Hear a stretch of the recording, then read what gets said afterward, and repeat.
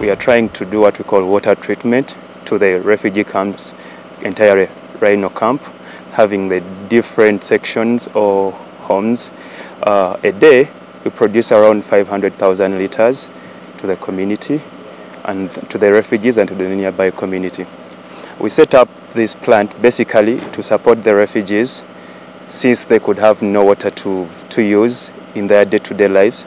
The streams and the boreholes that were around the refugee camps had dried up and others were bringing very little water. So Uganda Red Cross, UNHCR plus the OPM came up to start up this plant so that we can support the refugees with more water.